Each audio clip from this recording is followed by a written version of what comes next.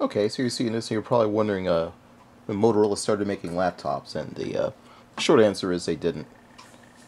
A little icon on the desktop is any indication here. It's actually a bit cooler than that. Got my Raspberry Pi in a red case this time, and it's hooked into a lapdock for a Droid Bionic that I got off of Amazon. Got a wireless mouse as well, and it's using the wireless to connect here. See, there's the USB adapter is providing power as well as the connection to the lapdock, and also there's a little USB Wi-Fi adapter here. And then you have your VGA, which connects here to this mini VGA port on the sorry, not VGA. Good heavens, sorry, HDMI. So they got the HDMI port that connects the Pi to the lapdock here. Oops, it's going to restart.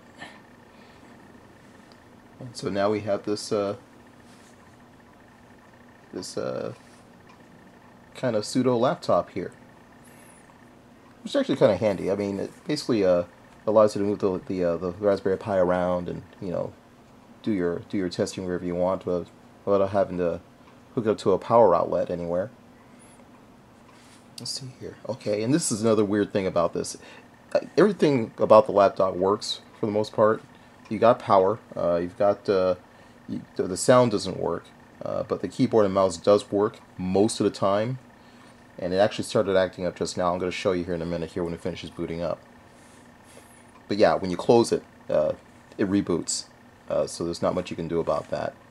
Basically, it just kills the power to the Pi and it restarts. Same goes for if you you disconnect the HDMI. Your power gets reset that way as well. We're going to need to do that in a minute here because sometimes when it reboots, it doesn't. The mouse and keyboard don't connect. I'm not sure what's going on with that. But usually, if you reset it by disconnecting the HDMI connector, it'll come back. I'll show you in a minute what I'm talking about here. But yeah, you have a little indicators on the front to show you how much power you have. And there we go again. Demonstration of how when you disconnect the HDMI, you lose your power.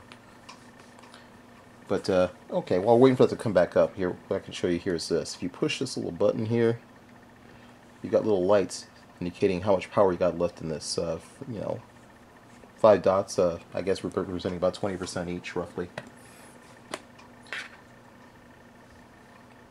I've run it for about 2 or 3 hours at a time, and I haven't gotten less than 3 dots on this. So sounds like we got some pretty good battery life on this.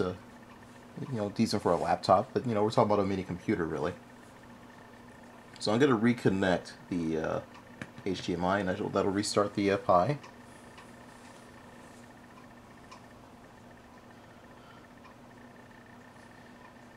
And this time the mouse should work.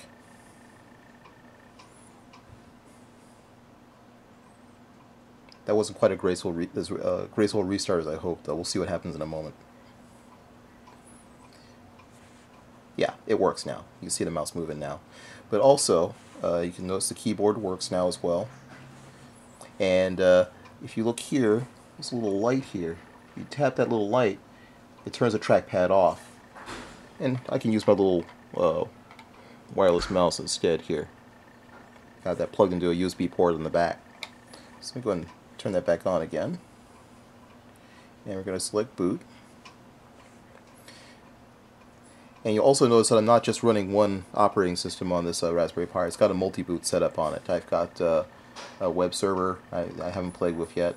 I've got Wheezy Raspberry, and that's the default or the supported operating system that is provided by Raspberry Pi. I've got a memory tester. OpenELEC is basically a kind of a modified version of RasBMC, which is a modified version of XBMC to run on the Raspberry Pi, which is a media server. And Puppy Alpha, that's a version of Linux also, but basically based off of the Puppy Linux program, which I think it's like based off of Dan Small Linux, I'm not sure, DSL Linux. And then finally we've got Raspberry Razor, and I think that's basically a modified version of Raspbian in the sense that it has a more KDE and Qt installed with it for the window manager. But anyway, and again, I haven't played with all these yet. I pretty much just play with the Wheezy, the Wheezy, the Debian, the Raspbian operating system. I'm going to fire this up here by selecting boot.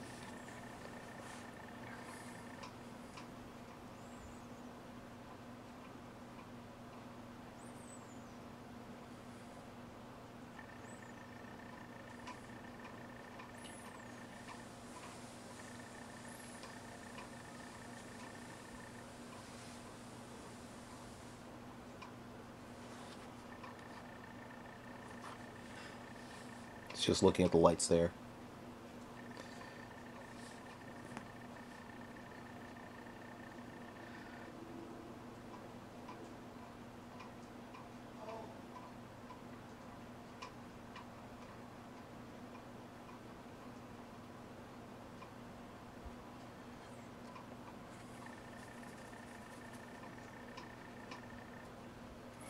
Now,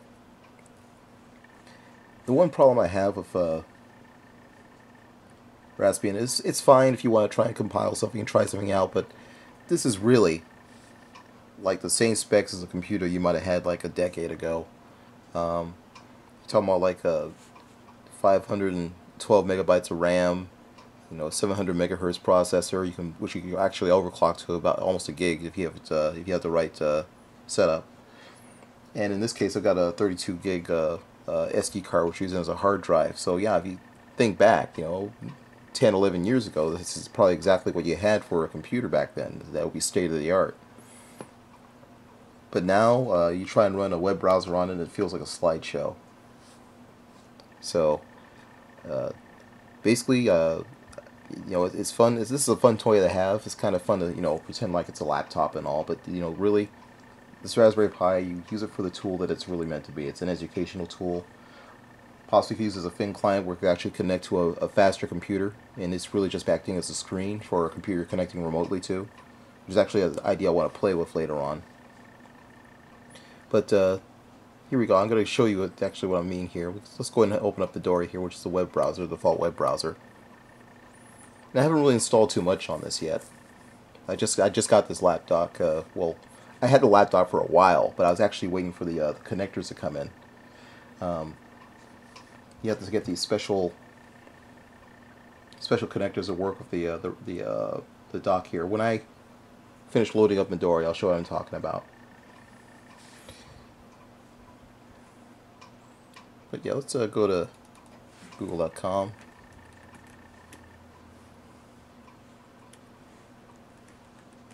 And like I said, the sound doesn't work yet, so there's a way to get that working. I just have to play around with that, and I'll post some notes on that if I get that working. I'll give you an update on how to get that resolved. Okay, we can go to YouTube as well. You can see how painful it is to load up a video here.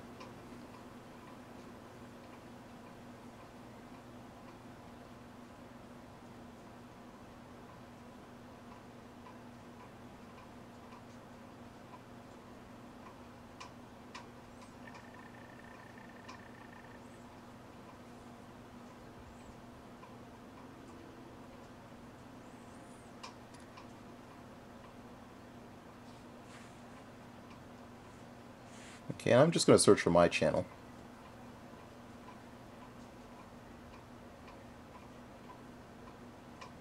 When it finishes loading. There you go. And he's still trying to load the banner ad up on the top here. So yeah, it's really painful.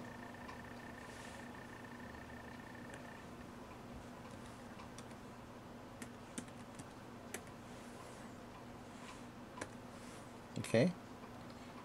So just search for my channel.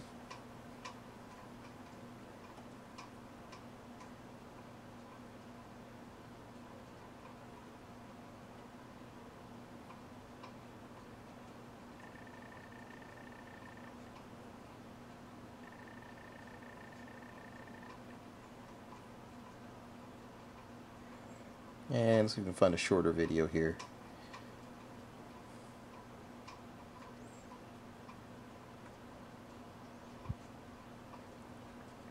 Yeah.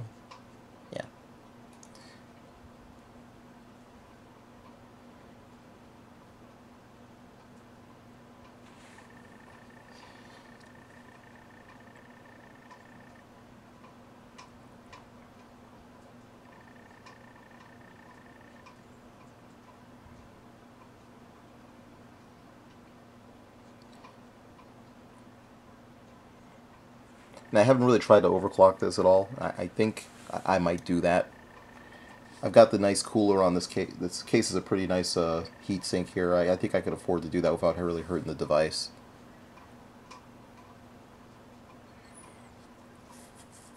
But so far I'm just running it stock.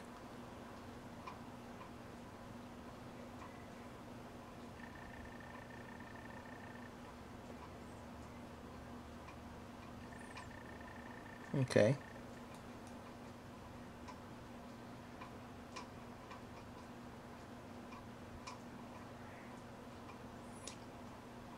And let's see, it's been about a couple of minutes now, just getting to this point.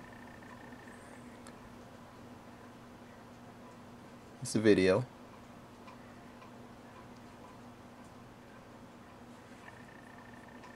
At Joe's Crab Shack, or Eat at Joe's, wherever they call that place. And there's a lot of flies trying to get at our food, and this little lizard came to help out.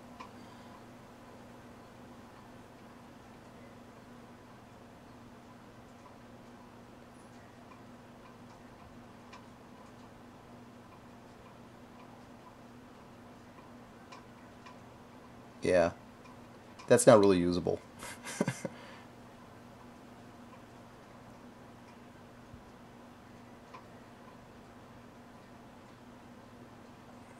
And you see the Pi's maxed out. It's pretty much maxed out whatever you do as far as anything graphics based.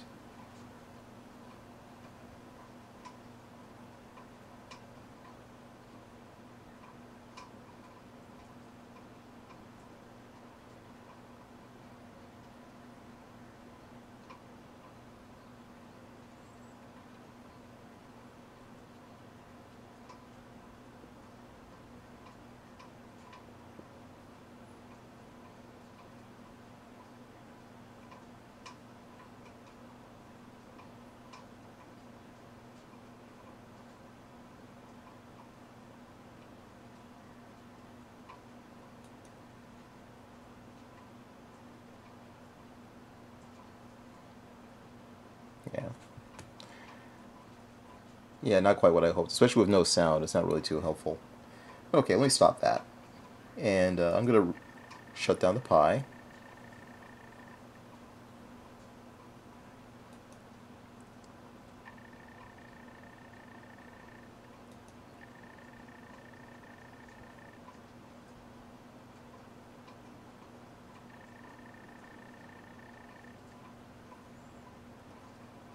Give it a second or two to catch up.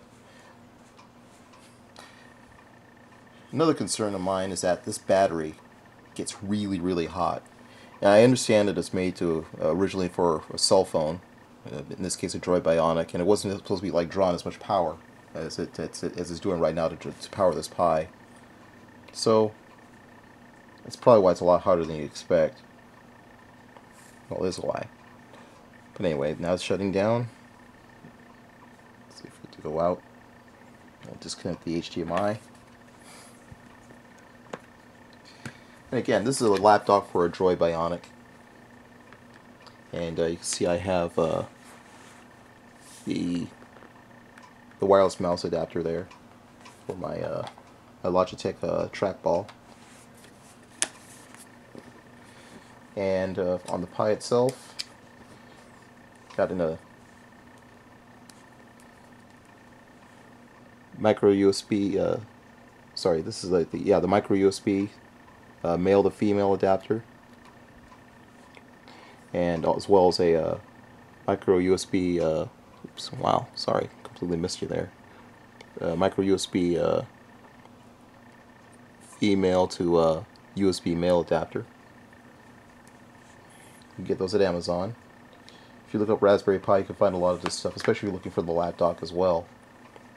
I'll post links for that if you want it. Same goes for the HDMI, and again, uh, micro HDMI, male to female, and same goes to the adapter. We've got a micro HDMI female to HDMI male adapter, and I got those at eBay. It's like about $25 total. The really painful part about this and why it took me so long to get all this all this working was the let me get this put in there. Oh, that's the wrong one, wrong end. The smaller adapters that were being shipped from China. It took like almost a month to get here. Cables came right away. The lapdock I got within about a week, and it just sat there in a box while I wait for everything else to come in. And I already told you about the cases where I got these. Again, from it's a Proto Armor. What's the name of the company again? I'll get it for you.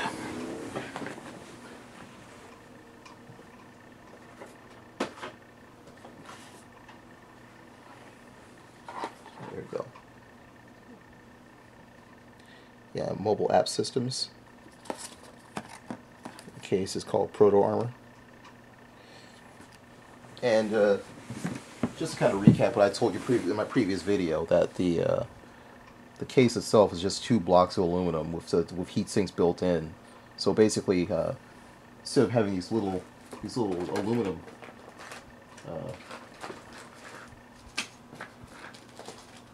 I think I would have been more prepared about this again, but yeah, instead of having these little aluminum heat sinks here, you've got this big block that's cooling the entire device. And yeah, that works a lot better. Keeps it extremely cool. Doesn't overheat at all. Even though it's working, so it was maxed out as you saw. The laptop itself is getting a lot hotter than the Pi was. And yeah, neat little toy. I don't know how practical it is, but there you go. If you have any questions, feel free to leave me a note and ask. Thanks.